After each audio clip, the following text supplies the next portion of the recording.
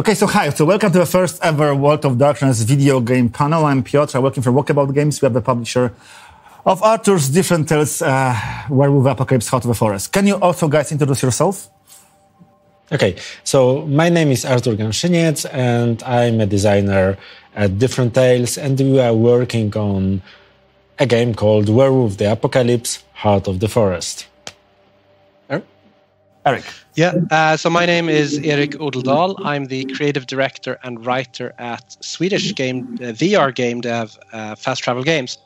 And my name is Krzysztof Zięba. I'm a designer and writer at Draw Distance. We have published, developed and published Coteries of New York last year, and we are currently working on Shadows of New York. So guys, my first question, and maybe we'll start with Eric. What's your connection to the World of Darkness, and how big World of Darkness nerd are you? So I have a terrible confession to make. No, I've loved World of Darkness since the first vampire books showed up. I think I've role-played games since I was 9, but I'm very much a World of Darkness reader, unfortunately, than a player. My role-playing groups haven't really had the right composition for the World of Darkness games. But it's by far my most loved books just to read, and because they are so well written. And I think the Vampire, the Masquerade, the version 5 books now are they're most beautifully produced role-playing books I own, I think. Okay, Arthur, you told us the story about your pens. Yeah, I can repeat it if you want. So, back in the 90s, a dog bit me and tore my pants, and I got some money from the owner of the dog to buy a new pair of pants. But when I went home, I asked my mom just to stitch them up, and I used the money to buy Werewolf the Apocalypse. Smart. So yes. For a moment, we thought that maybe that's the way, to get money for new RPGs, but it was not sustainable. So, yeah, not a sustainable model. So I started in the 90s, and it was Werewolf, it was Vampire when they came out in Poland, and then I was, as you, Eric, I was a reader and collected all the lines, and it's then I went through all the new editions and ended up with Vampire, the 5th edition. So yeah, and for many years of that time, I was more of a reader than a player. But when you become older, it's harder to find the people to play and time to play. Yeah. And we've met during your RPG times when I was an editor for World of Darkness in Sword and Sorcery magazine, and you wrote articles to it. Yeah. And Krzysztof, you? So I'm a bit younger than you guys. So my story with World of Darkness starts in the early 2000s.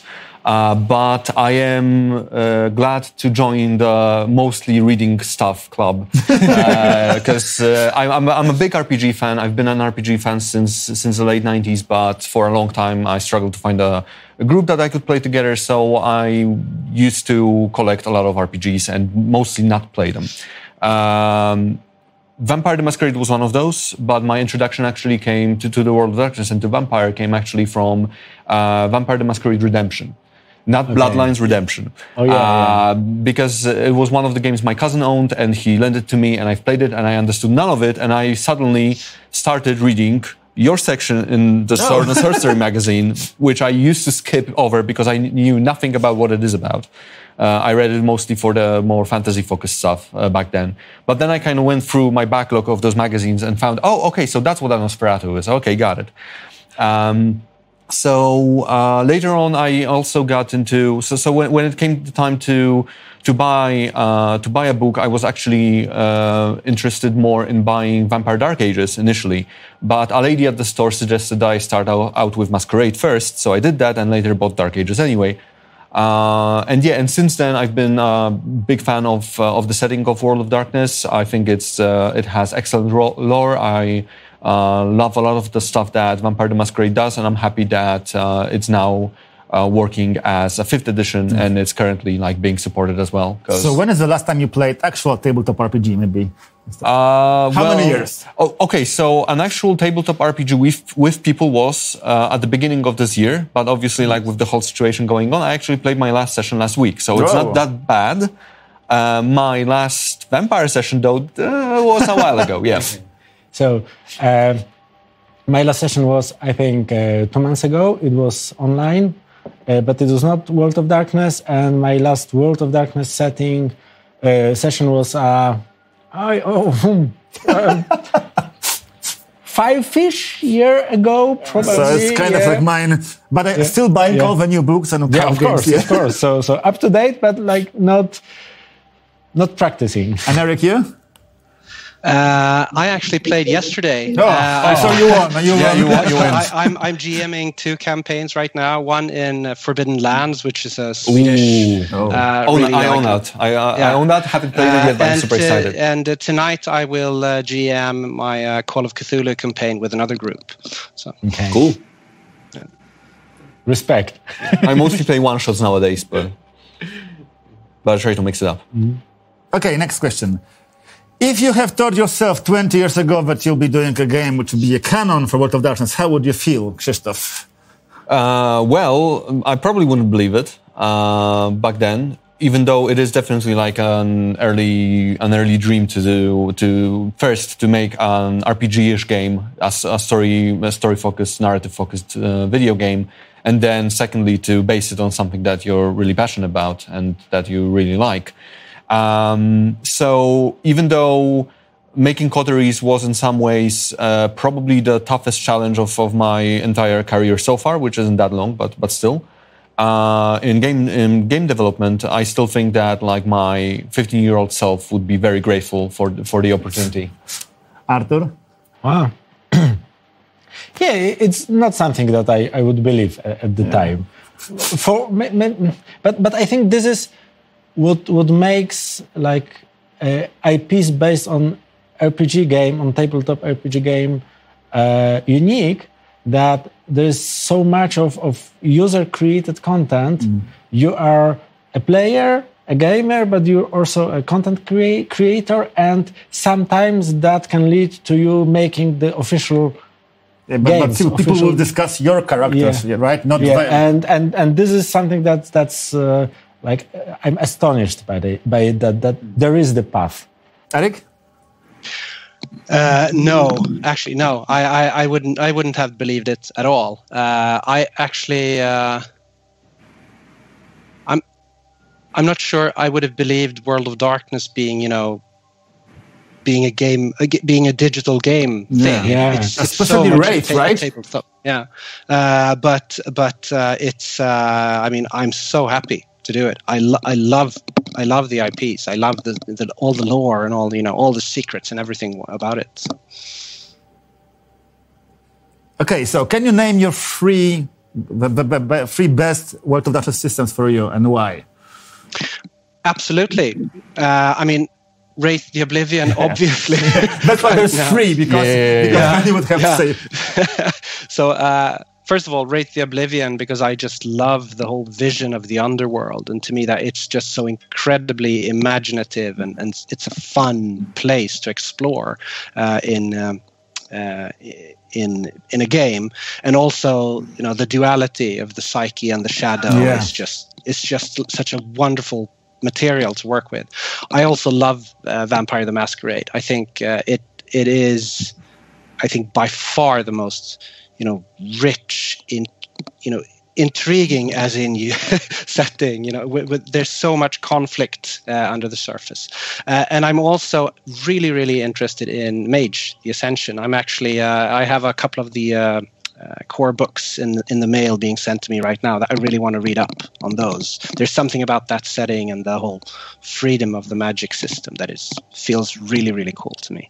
And I'm also looking to your game because for me, like Player and Shadow and Psyche was really hard to roleplay, but it would be, I think, better to experience this during the video game when this won't require another player who will be in sync with you and team play, but against you, right? Which is really, really hard for me.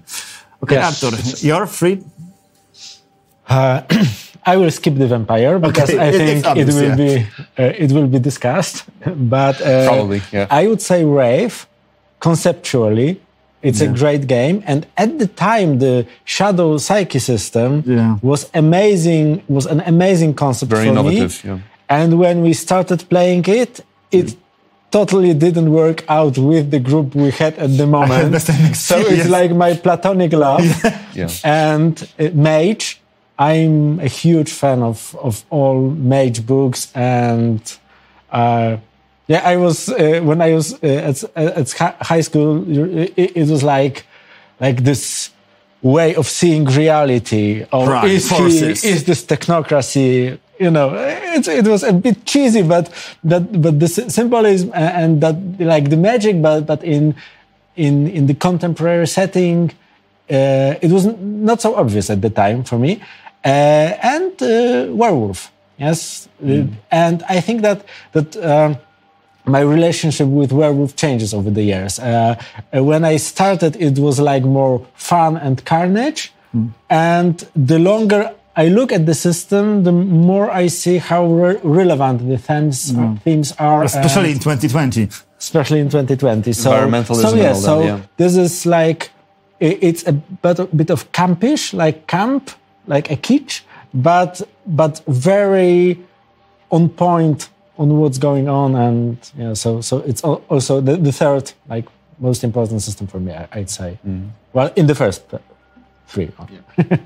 So for me, I could go the easy route and just say Vampire ×3. So basically, Dark Ages, Masquerade, and Requiem. However, to mix things up, I will mention Wraith as well as something that I've been interested in for years and years, but I haven't actually touched on that much until I bought the core book from I think the second edition from a friend a few years back. So now I own it, and now I will be able to actually dive into it and figure out what it's all about.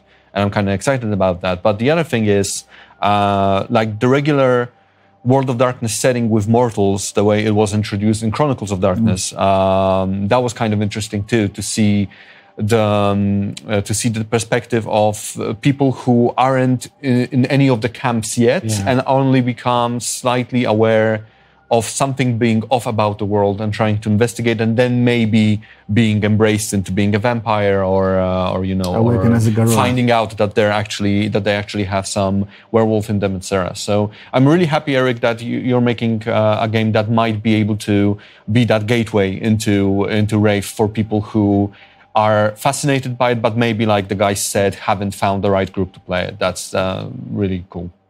I think you're right that some of my like most satisfying games were the origin stories. Yeah. When we started playing as mortals and slowly were like immersed in the unnatural. Because that kind of mirrors your experience as a player, right? You don't know anything about the world, and then when you roleplay as a character who doesn't know anything about the world yet, your journey kind of mirrors the journey that your character is taking. So I think that's a nice way to bridge that gap. Yeah. Because I very have like World of Darkness superheroes when werewolves are throwing vampires and vice versa, or just see the shadows that something is wrong and you investigate and see all the horror that lurks beneath the reality. Yeah. You know, it's less flashy, but more kind of... The throwing cars part is also satisfying. Yeah, sure.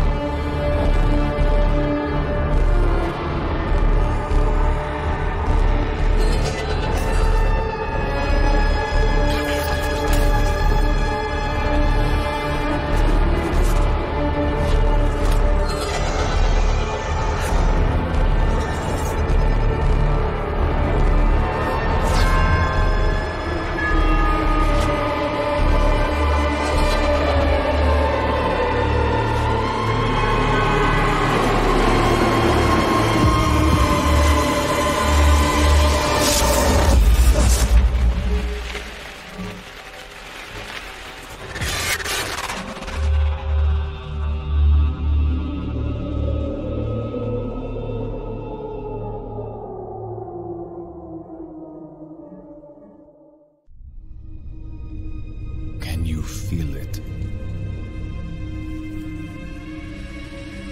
Can you hear it pounding? Scratching at the walls. Itching to be set free.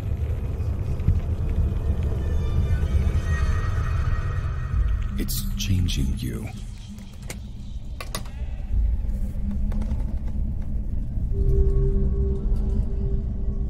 Is that it? Are you sad, Alan? Are you afraid? Do you have regrets? It's turning you inside out.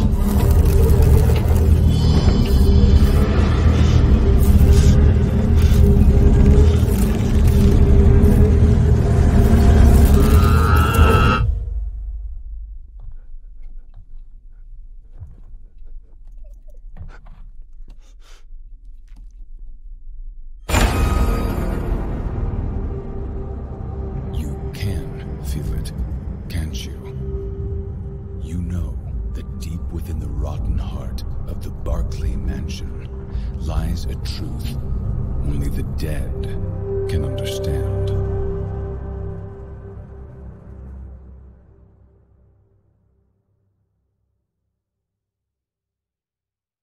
So let's talk about your games, Artur. What is your game about? Why you're making this, and what's the main theme?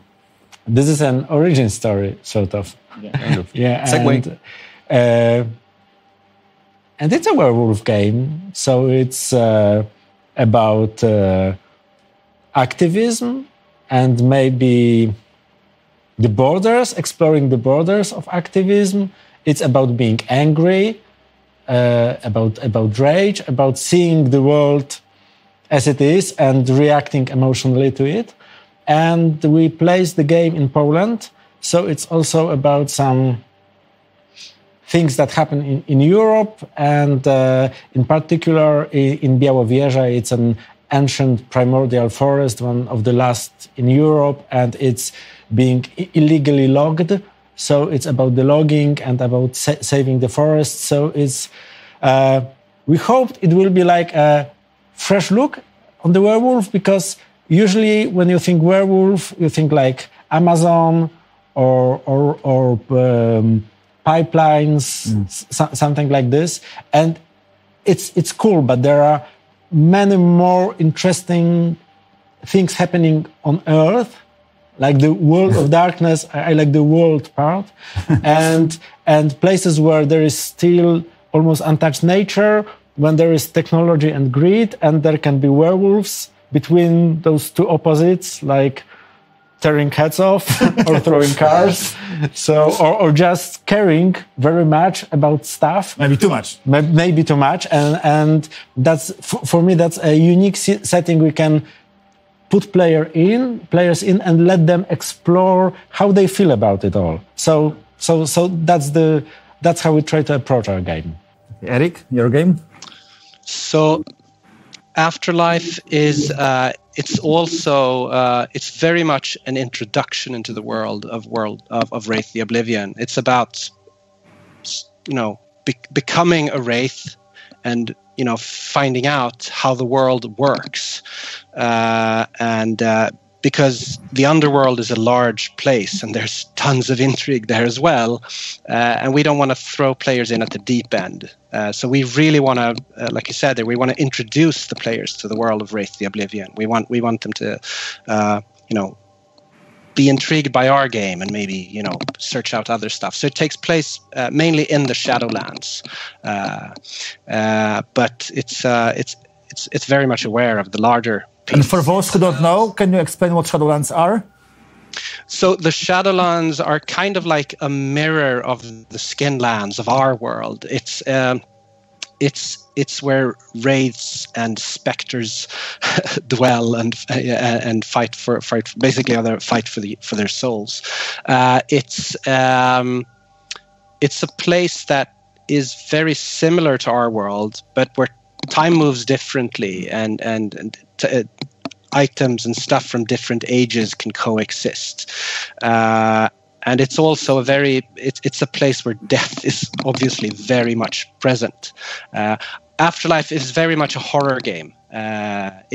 We want to scare people a lot. It's also a VR game, so it's the first time the World of Darkness enters the world of virtual reality. And it's a first-person game. It's built very much around exploration and figuring out the story for yourself rather than having it linearly told to you. And of course, the conflict with your shadow is very much in the center. It wouldn't be a Wraith game otherwise. Awesome. Krzysztof? Sounds great. That sounds great. Yeah. sounds like something that I'm gonna sweat really like crazy when I'm gonna play it, because I'm not as a person who's making a kind of a horror game, I'm not a big horror fan. So I mean, I like horror, but I don't like being scared. So there's a and when you get older, the video games scare you more. Believe me. Okay, well that's not encouraging, because I thought I was getting better with time, but apparently it's gonna be a bell curve. So in terms of our games, one of them is already out, Coteries of New York. And that one, which released December last year on PC, and I believe in March of 2020 on all the other consoles, on the other platforms. Coteries is mostly like, it seems your guys' games, an introduction to the world of darkness, specifically to Vampire the Masquerade. It's a very kind of newbie-friendly experience, and so the story is about as familiar for a Vampire the Masquerade game as it can get. You're basically a fish out of water, a newly fledged vampire, and you are dropped into an intrigue, a citywide intrigue in New York City, that you kind of have to find your way in. The upcoming game, Shadows of New York, is a more personal game. That's the conflict there is much more centered around a single playable character who I'm hoping to be able to say something more with as we progress. But basically, what Arthur said about like being current and being very like 2020 and talking about current year issues, that's also something that we try to do. And specifically, Shadows is about isolation. It's about feeling alone. It's about feeling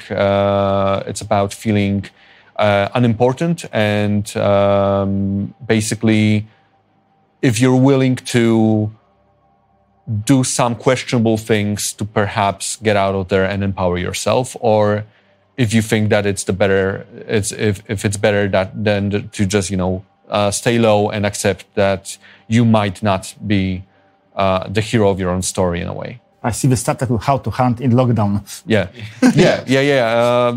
We do, since we did set it in the current time, and we did start writing it around February, March.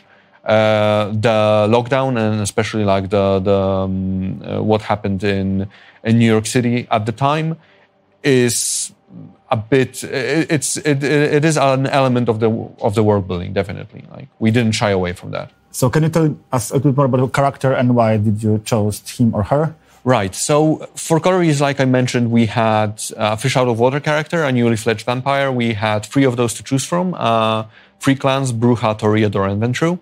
And those characters were sketched a little bit, but they were mostly left to the player's imagination as to what do you think those characters would do in this situation, right? So we had like a short intro sequence in which you got their basic background, but you were free to play them as you thought they would behave in a certain situation.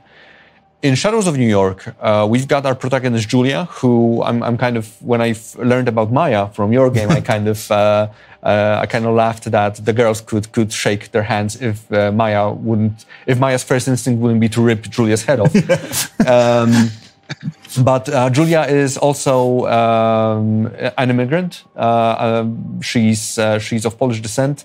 She hails from. She was brought up in Chicago, then moved to New York City, and she's basically in life, she was kind of a person who mostly lived on the internet. She had friends, but not many of them, and not many of them were close. She was kind of isolated in life because of her character. And then when she is embraced into the La Sombra clan, suddenly even that connection with the world, even the internet and the digital ways of interconnecting with people is gone for her.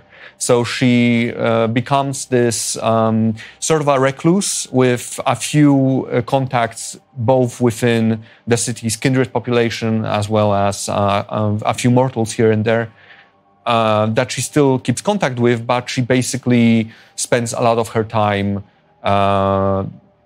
just in a diner, in a lousy fast food restaurant, not doing anything in particular really, and having a sort of an official position, but one that doesn't really mean anything in the larger scheme of things. So she's in this weird situation where she's kind of in limbo and doesn't really know how long she's gonna stay there. But then she gets an opportunity to do something about it. Then the game starts. And she gets the opportunity to do something about it because there's a big event which we also mention in the game's description.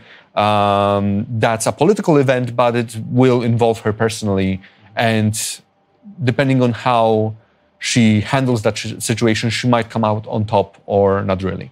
So Maya came up, so I think it's your turn now. Yeah, so our main character is, she's called Maya, and she's a Polish American. So she was born in America, but from Polish parents, and she comes to Poland because she suspects that there is, well, she comes here to study, but she suspects that there is some dark secret in her family's past. Spoiler, there is. And look at the title of the game. It has something to do with werewolves. And she explores the world. And so she's also sort of like a gateway character because her story introduces you to the world of darkness, but also she's like an introduction for non-Polish players to Poland, to Poland and to the situation, and at the same time she has very real reasons to be there. So it's not like a Deus ex machina thing. And what kind of character she is, it's in fact a part of the gameplay. So she has a background, but by your choices, by how you play, you shape her personality and you decide who she really is as a person. And, well, I think it works really okay. I reckon. Who will die in your game? So our game begins when Ed Miller dies and becomes a wraith. Ed Miller is a photographic artist in Los Angeles he's poor. He's been trying to sell his art for years and years, but it doesn't work out. And he wants to leave LA and start over somewhere with his wife Rachel, but they're broke. And he gets a job from his the gallery owner where he sells his art, and that is to document a thing at the Barclay Mansion, which is where the game takes place. And Ed is someone. He's an, I guess you could say, unhappily married man. The Barclay Mansion is owned by a movie mogul. This story very much takes place in the movie business, and with movie stars and TV show presenters and stuff like that. So it's really a story about the decadence and what's hidden behind all the glamour.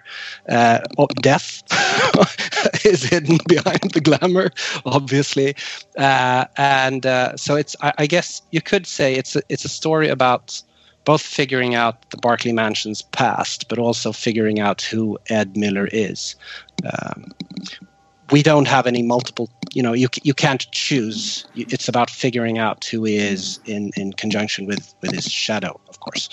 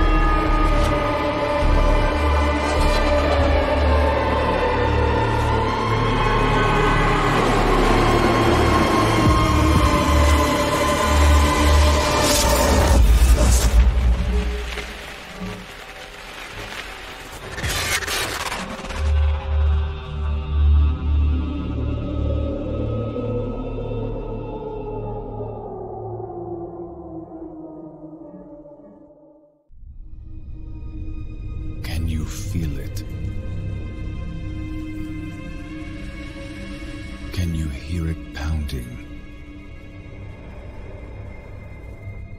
scratching at the walls,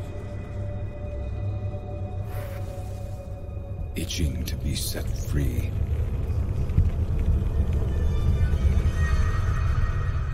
It's changing you.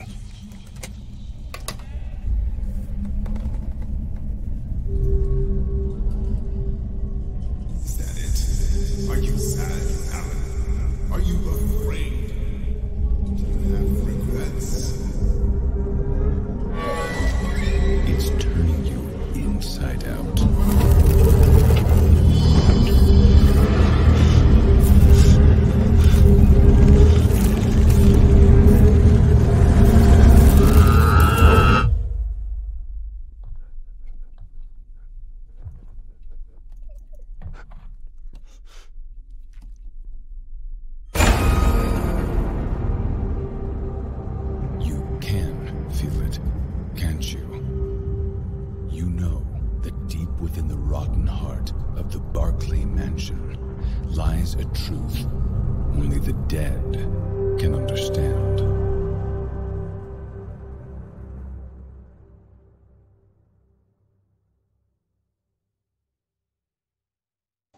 Okay, so you all said that you have introduction and origin story of your characters, but will hardcore players will find something for them, or World of Darkness fans will find something interesting in your games? Or is it just for newcomers, new people to the genre? Well, I think we get it easy because Werewolf fans are really waiting for a Werewolf like game. unloved children, right? Yeah. Waiting for Christmas, yeah. And we have the Werewolf game. So it is an origin story, so it's very new user-friendly, new player-friendly, but I think that it will be also interesting for the seasoned players. But can it be hard to finish, or will there be any challenge in your game? Well, the challenge is, first of all, if you can be dissatisfied with the person Maya becomes, so it is part of a challenge. You can make some decisions when you're raging that you will later regret, so that's hard. Can I die in your game? Stories about werewolves have certain tragedy. So stories about werewolves have a dose of tragedy built in.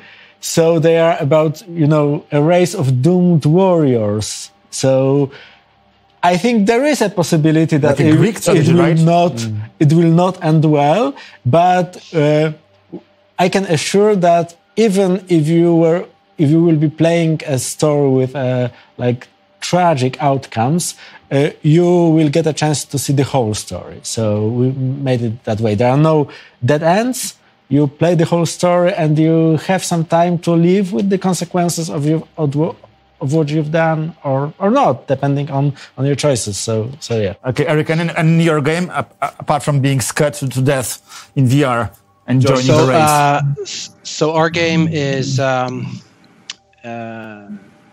it's a game. It's at its heart mechanically. It's a stealth game. It's a game about hiding from a lot of the dangers, and a consequence of being found by the specters roaming this mansion is it's a very immediate danger. Okay, you could say.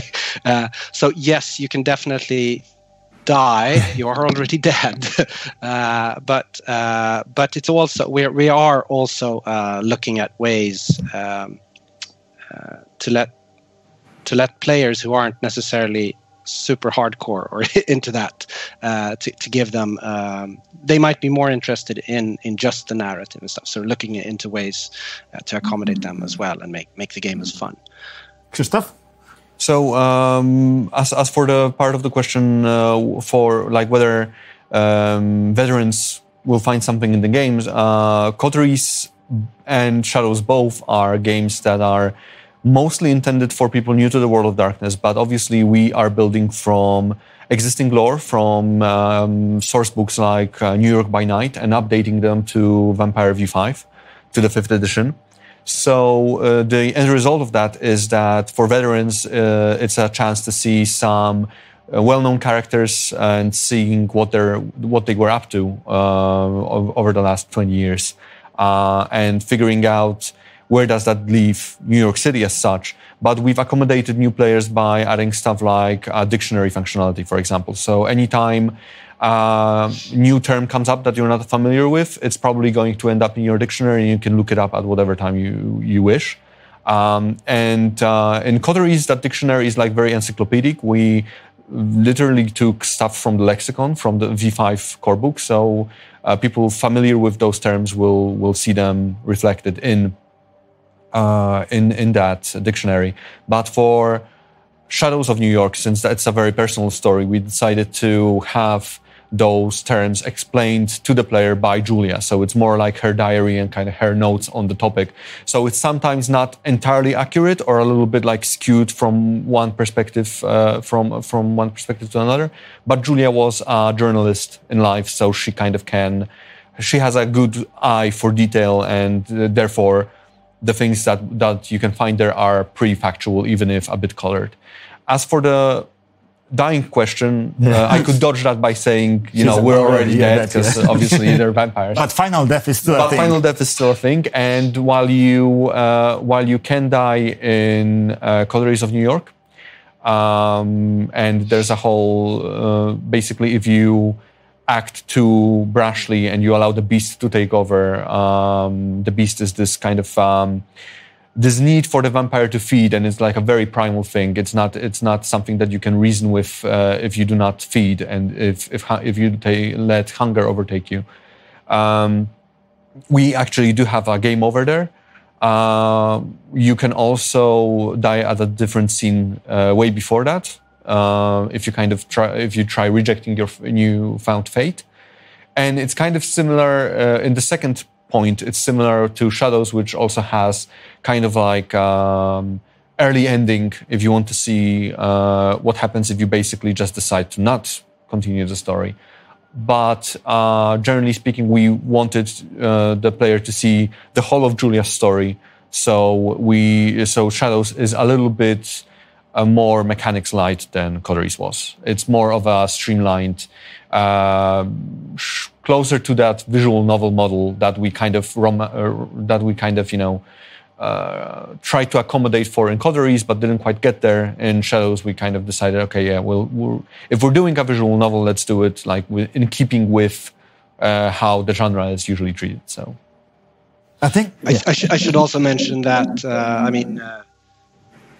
our game is set in the Shadowlands, and yes, we see it as an introduction into the Wraith underworld, but the rest of the underworld is very much present there, and we try to stay very, very true to all the lore. That is one of the we're fairly rules light.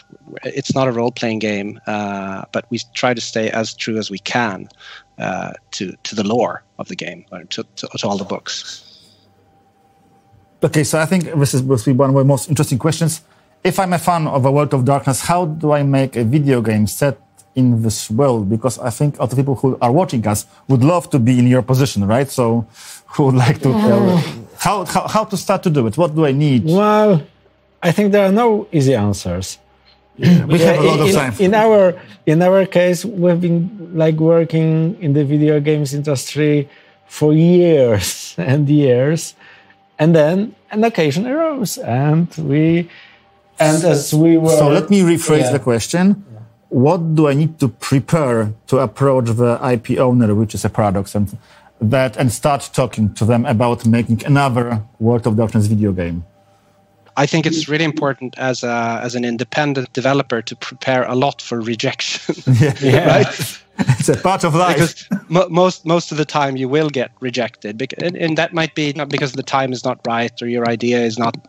I think you've got a point. You need to love the IP, you need to love the world, but you also need to bring something new. And Eric, with you, have most difficult task because we all seen vampires and werewolves in movies, but Shadowlands, nobody ever did Shadowlands visually, and even in the books, you don't have many pictures of how does that look. Yeah. So how do you design a world that nobody has seen ever?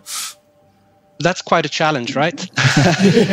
Visually, it's one of our. I mean, it's one of our largest challenges. One of the biggest challenges is to actually design something that nobody has seen yet. we can lean on the lore. We can lean on the history of every, and we are, the brands team is extremely helpful there. There's no question they can't answer. They know everything. it's almost scary. It is scary, actually. But anyway, they know everything. But when it comes to how to visually design the Shadowlands, we have a lot of freedom. I mean, they have opinions, of course, and we bounce ideas back and forth with Paradox a lot. But I feel they are extremely nice to work with and very open to new ideas. And I mean, in our case, nobody has seen the Shadowlands. So I mean, what we do is bound to make a mark. And I really want that mark to be a positive one, and something that people can look back on. It's going to evolve. Everything is going to evolve over the years, and World of Darkness is such a big place. But it's really cool to when we say that the Barclay Mansion exists, somewhere in Los Angeles, then that's it. It's there, right? Yeah. And that to me is just so exciting. It's like we're building a big universe together, but yeah, they're really good to bounce ideas with, I feel. Okay, so World of Darkness is a psychological, deep game. How do you ensure you have this feeling in the video games, which sometimes are not that thoughtful, deep, and engaging? Krzysztof.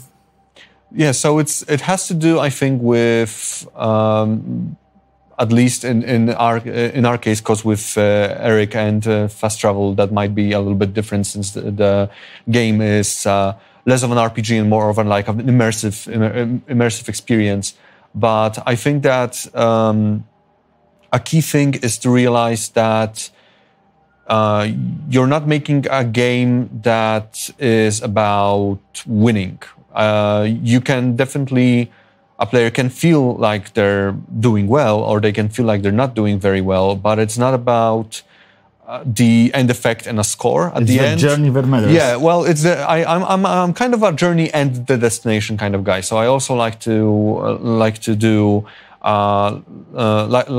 see endings to things also being satisfying, but for a game that's mostly about, in our case, mostly about sitting down and reading, it needs to be immersive, and it needs to feel like there is something worthwhile in the fact that you're now spending this time in kind of this headspace instead of blasting away at aliens or doing whatever else. I also like blasting away at aliens, not to poke at any other genre of game, but I do like when there is enough meat on those storytelling bones that I can actually I really like it, even if it's a action-oriented game, when I understand why am I doing the thing, right? Like the action of doing the thing can be nice, it can have nice feedback, and it can be a very well-animated thing and has great soundtrack, etc. But if it doesn't mean anything at the end of the day, me personally, I kind of lose interest pretty quickly, which is why I prefer single-player games to multiplayer games. Because for me, every multiplayer match is kind of and it's kind of thing that starts, it ends, and I'm not sure if I've gathered anything in the meantime that kind of will stick with me, right? Whereas if I play a video game that's very narrative focused and it tells me a story and it asks me to make decisions, and I kind of have to see what those decisions mean for the character in the long term, I feel like I might have seen at least an interesting perspective on something that I didn't consider before, if nothing else. And that I think is very worthwhile. Artur? As you said, we have it easy because we have a game that's text-based, and in our case, it's written as it were told by the main character. So it's I did, and so she's telling her own story. And we are asking the players to decide on the character's emotions. Like, I was so angry, or I stayed out of it. And in a text game, two funny things can happen. First, when you see the option, you automatically understand that these are the thoughts the character has at the moment. And even if I choose one of the options, I know that the character was thinking about those things, and it builds like this psychological like connection with the character. And the stuff we also do, because we are putting a huge focus on rage, is that as your rage changes, like the description of some scenes change. So when you are raging, you see the world differently, and the scenes are slightly different. And it's like a feedback to your decisions. I'm angry. I make a like decision that fuels my rage. The world changes, and probably it's easier for me to make another decision that's like fueling my rage. Feedback loop. So that's how we approach this psychological thing. Apart from writing a good story or making you think about things. And Eric, with you?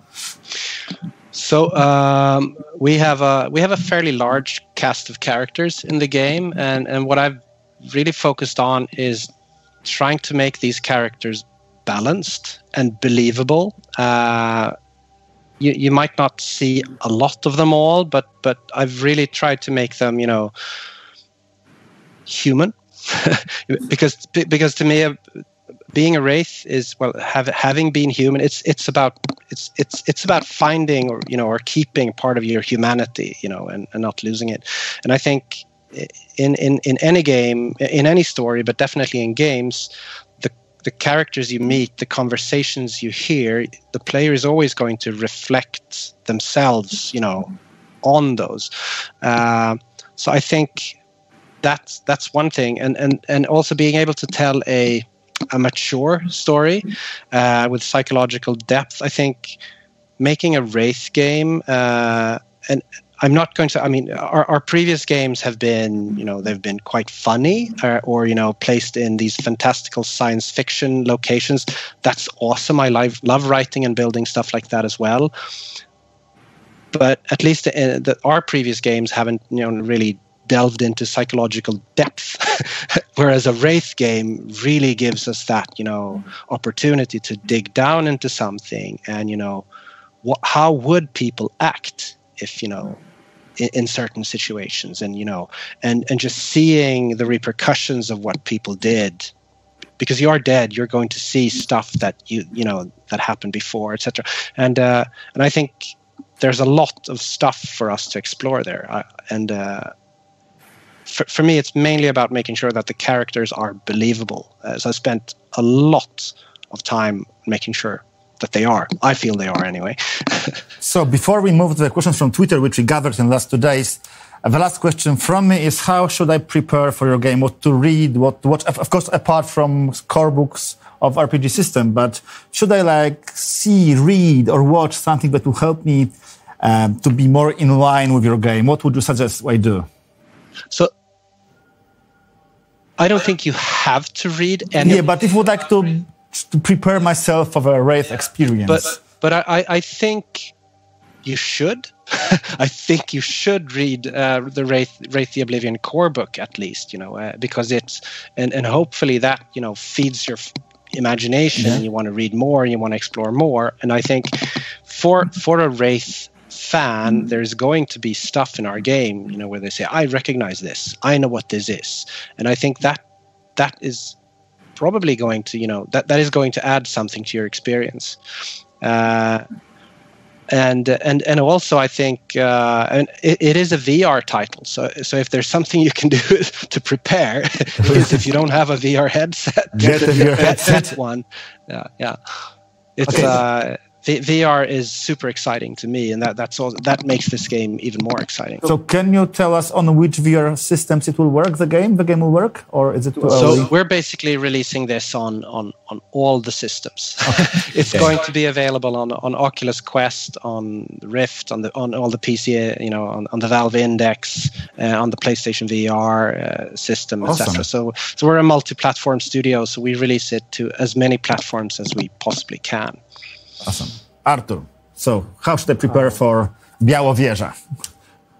You don't really have to prepare, but if you're interested, because what's sort of unique for this game that we are talking about, or we are being inspired by real events. So if you're interested, if you want some in-depth preparation, you can read about the events, about the protests around the logging, and see how they happened, what happened in the real world, and then compare your experiences. But you can also just buy the game, play the game, and then probably be interested and read about Białowieża and everything what happens there. And Krzysztof, was your game? Yeah, so for Shadows of New York, the obvious question would be buy and play Coteries of New York, Shadows is a standalone expansion. It's a standalone game, but we kind of think of it as a companion piece. It shows a different perspective on the city, and it continues some of the plot threads that have been started by Coteries. But for the most part, again, both games are kind of newbie friendly. So even if you don't know anything about Vampire the Masquerade, you can jump in. I would probably suggest jumping into Coteries more so than Shadows if you're totally new to it, because it does a little bit. It kind of eases you into, because those definitions that I've mentioned are more encyclopedic than personal. It's kind of more of a, okay, this is this concept and this is what it is, rather than this is what the main character thinks this is. So as an introductory game, Coteries is probably a little bit better.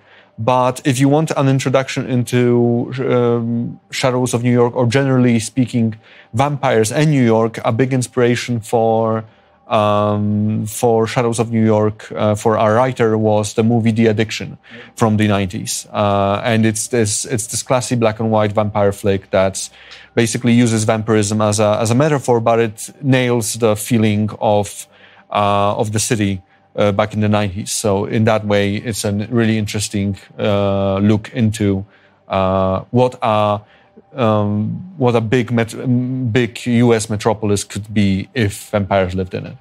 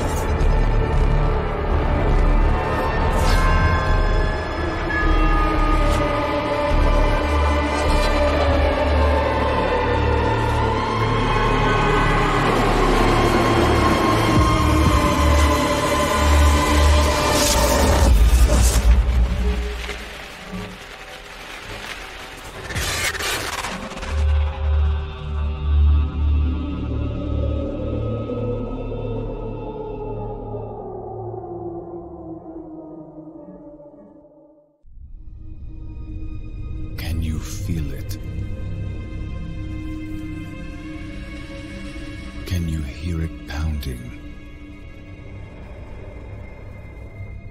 Scratching at the walls. Itching to be set free.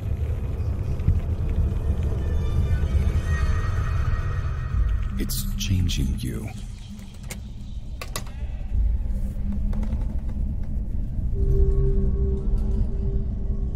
Is that it? Are you sad, Alan? Are you afraid? Do you have regrets? It's turning you inside out.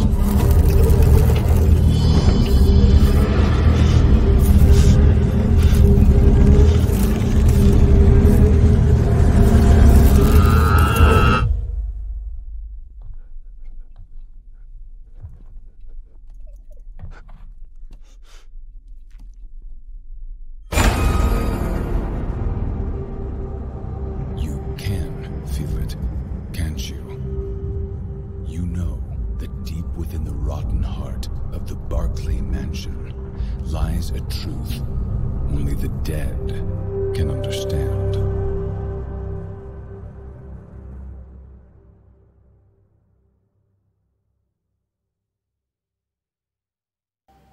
Okay, so Twitter time questions. The first one, guys, which project are you looking forward to the most, excluding your own, Krzysztof? I think it's World of Darkness project, of course. Yeah. So I've played the demo to Heart of the Forest, and I really liked it. So even though I'm not a huge Werewolf fan, that kind of put the game on my radar, and I'll be happy to try it out when it releases. Everything that I've basically learned from Eric about Afterlife sounds super interesting. So he will make us buy VR headsets. Yeah. So whenever I get a gateway drug. Yeah, kind of. Whenever I get a VR headset, I'll definitely have a look at Afterlife because all that stuff sounds super interesting. And I also I've also played the demo of Heart of the Forest, and I really like that. So even though I'm not a huge fan of Werewolf, that definitely put the game on my radar. But what I'm the one game that's not being discussed here that I'm looking forward to is Swansong, Vampire the Masquerade Swansong. Yeah, because that it looks really cool. The trailer. We love the trailer. Yeah, the trailer seemed very interesting. Artur? Yeah. Well, right now, because I hype very easily, I'm very hyped for the Oblivion, for the Oblivion Afterlife, because. I imagined like VR headsets, the Spectres and stuff like this. Swansong is great. I will definitely play Shadows of the New York. And I'm also curious about the big Werewolf game. Big Brother, our Big Brothers. Yeah. I'm a lame gamer, so I will probably get my ass handed to me many times. So I'm not sure if excited is the right word, but intrigued. Yeah. I'm curious about it. Eric, how about you? So I think I got the key for Heart of the Forest from Andreas at Fast Travel Games. So I'm really looking forward to playing that. I know I've got Coteries of New York installed, so I'm really looking forward to playing that. Whenever you find the time, Shadows of New York, of course. The thing is that I have so little time to play video games these days. So you keep building this pile of stuff. But all these games sound super interesting, and I'm really looking forward to playing that. I'm also, of course, super interested in seeing what's going to happen with Bloodlines 2. I loved Vampire the Masquerade Bloodlines in all its buggy glory back in the day. I'm really looking forward to seeing what's happening there. I actually haven't seen the trailer to Swansong, so I immediately need to go do that. So you need to do it. After we finish here. Okay, Werewolf team, how does it feel to bring this world to life through your work? Well, it feels great. But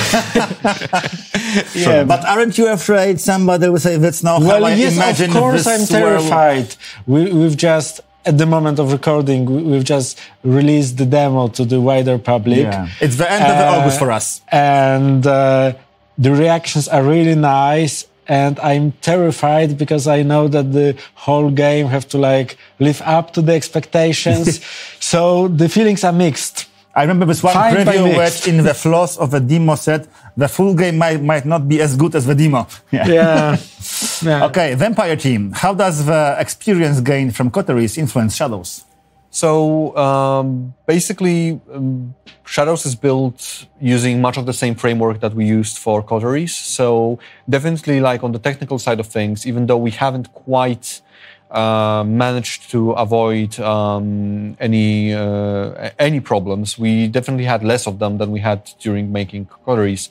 So technology-wise, we're pretty set. That's definitely an influence that basically takes a load of my mind whenever I implement the game.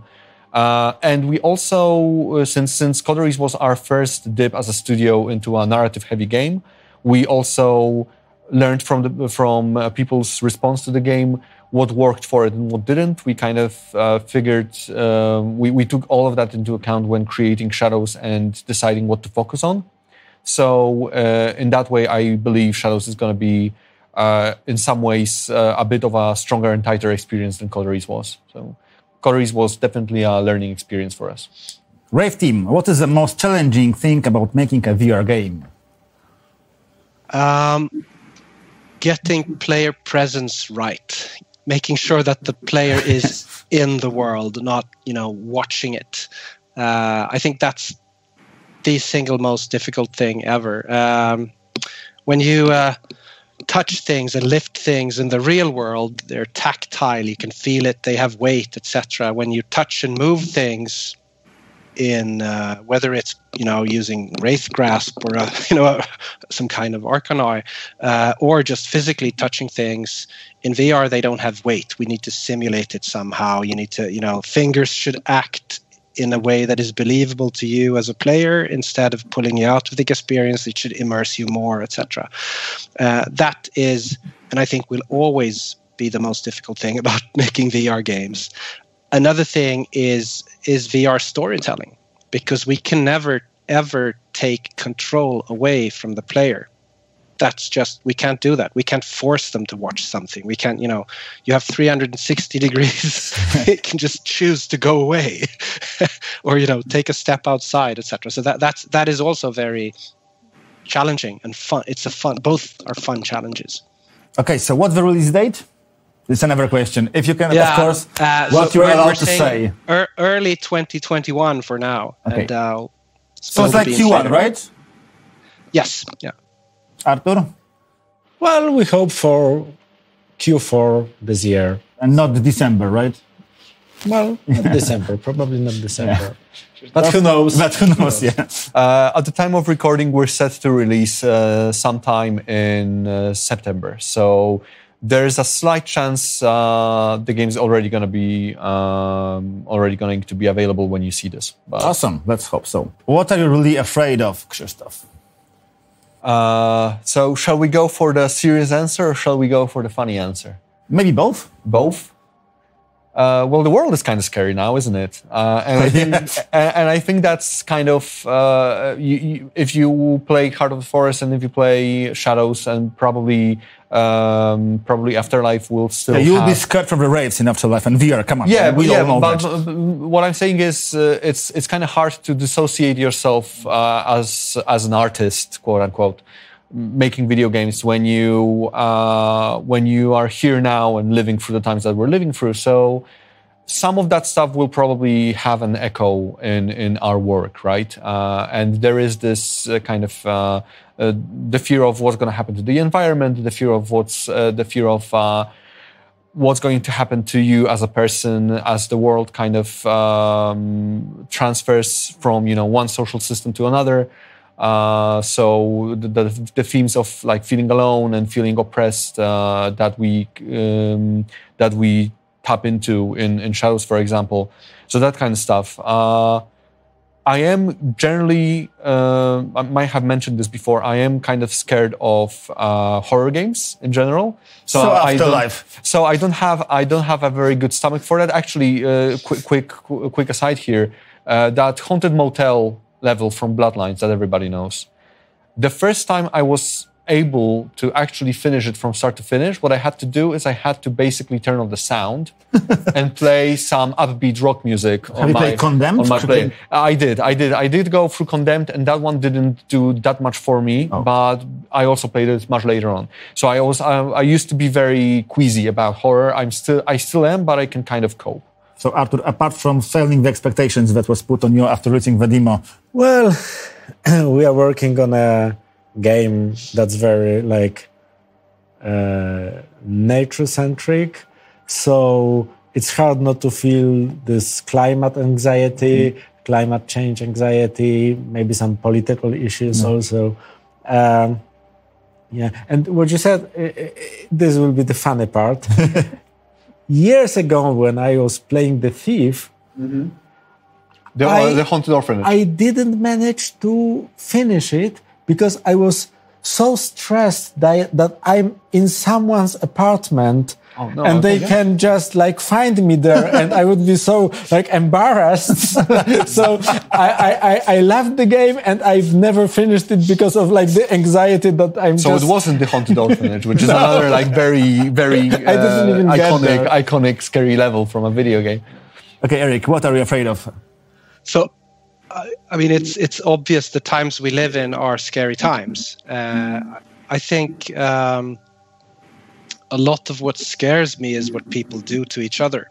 I think when making games, though, I try to always think of at least the games that we build at Fast Travel Games and that I've worked on previously. I try to remember that they're actually products that are there to entertain as well, right? So even there are some stuff I just would never write about it. I wouldn't put the stuff that scares me the most in a story that is there to entertain. But it's about finding the balance, because we also want to, like you said, environmental horror, etc. I mean, we can't shy away from those things either. So it's about finding a balance, I feel. Yeah, between escapism and saying something that's actually worthwhile and might, actually make people think about an issue.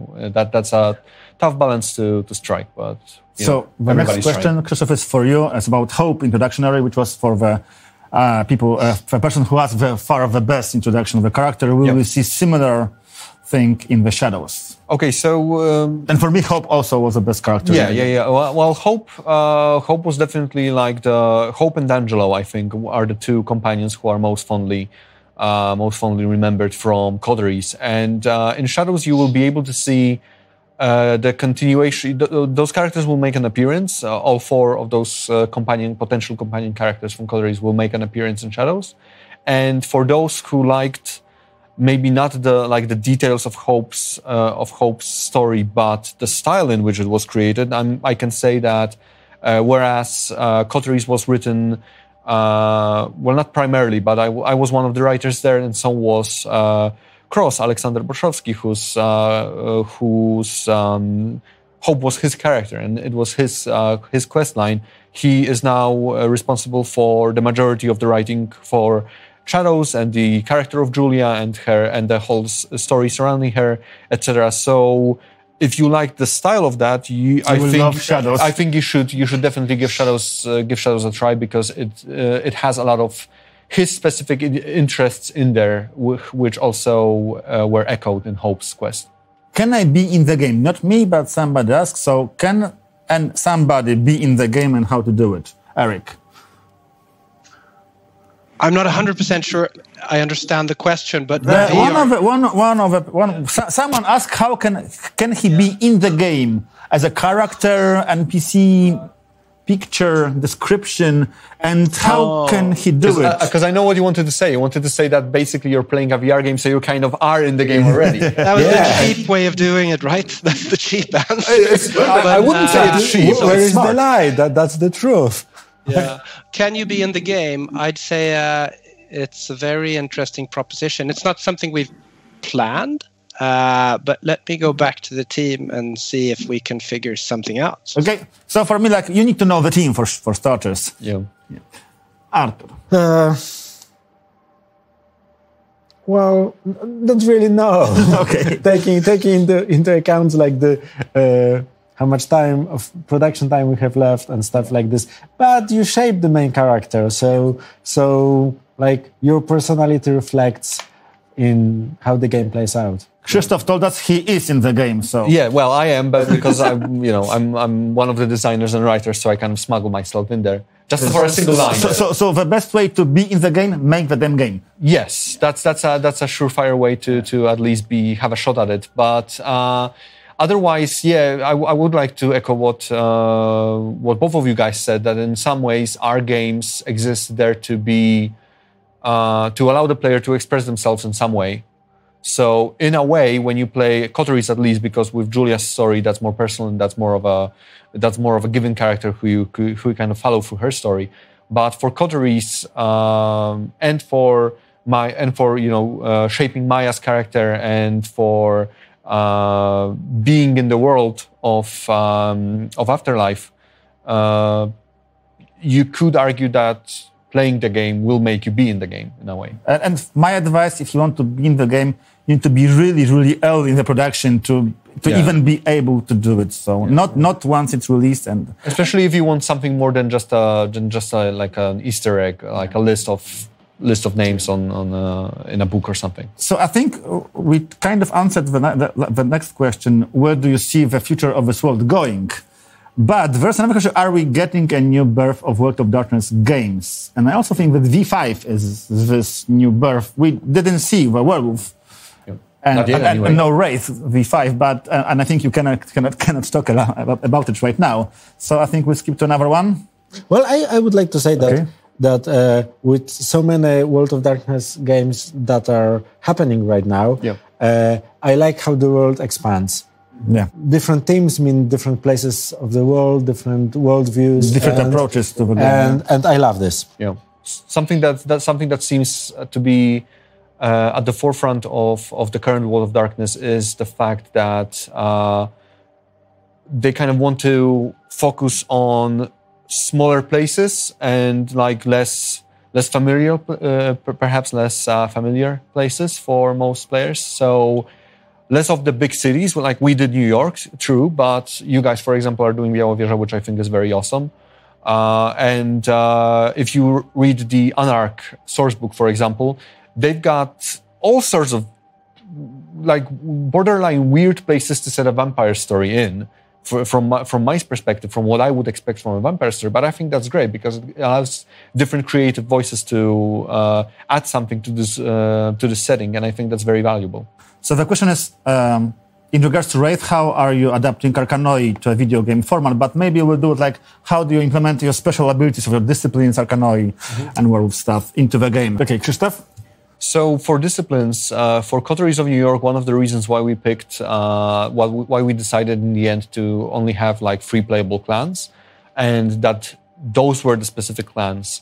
The reason was that they share a lot of disciplines together. So we knew we only had so much time to create variable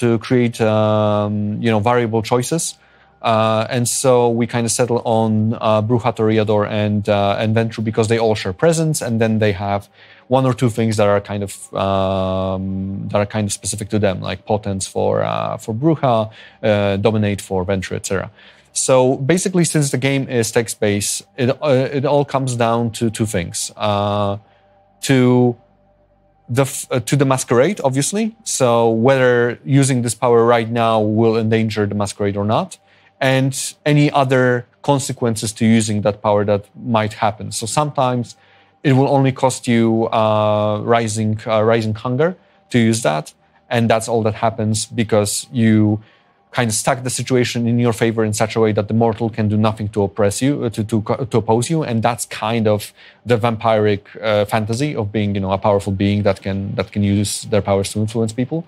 But other times there will be sometimes surprising consequences to doing that. The same way as if we were playing an RPG session and I would use my power and then roll a botch or something, or roll basically a yes but kind of result. You get what you want, but you also have to pay a price. For Shadows of New York, we are tackling De La Sombra, whose signature thing is Oblivion. The power to kind of this kind of ties to Wraith because it's the power to interact and draw power from the other world, the other side. So what happens with Julia is that she's a pretty young La Sombra. She's kind of learning the ropes, and for her that journey, learning to use Oblivion, is mostly going to be how she sees the world around her change and how she realizes that she has this connection more so than, using like shadowy tentacles to ruin the city or whatever, which is, I think, also something that's not actually as like flashy and powerful anymore in V5 than what we could remember from previous editions. V2 and V20. Yeah. We have an origin story, so and we don't want to overwhelm the player with all the trivia that, as you said, are awesome, but there's so much of them. So we focus maybe on showing some parts of the werewolf society.